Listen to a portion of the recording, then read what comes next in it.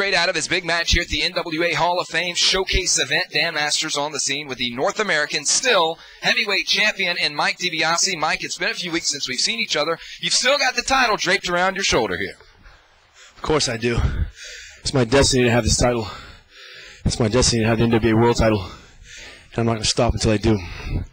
Enough said. I believe this man's after that heavyweight championship. We'll keep our eye on Mike Dibiase. Wrestling fans, it amazes me that a man that is a North American heavyweight champion, a wise man in Mike Dibiase, leaves Dan Masters from GeorgiaWrestlingHistory.com with the NWA North American title.